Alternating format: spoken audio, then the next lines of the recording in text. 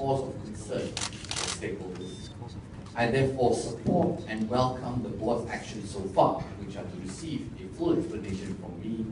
a report from internal compliance, and initiate an independent review by an external audit firm. As an additional measure to ensure the complete integrity of the review process by the board, I have decided to take a leave of absence from my positions as chairman of the CIMB Group and a director of CIMB Bank with effect from close of business today until the completion of the review as determined by the board. I have delayed this announcement until today so that I could have this opportunity to personally engage shareholders on this matter,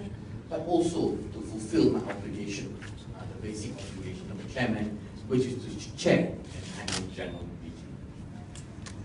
I know I surprised my board colleagues earlier this morning with my decision, but I feel that unless I am completely absent from the company during this period, this institution would not be practicing the highest standards of corporate governance that we want to stand for, and I would be undermining what I have described as my utmost career priority.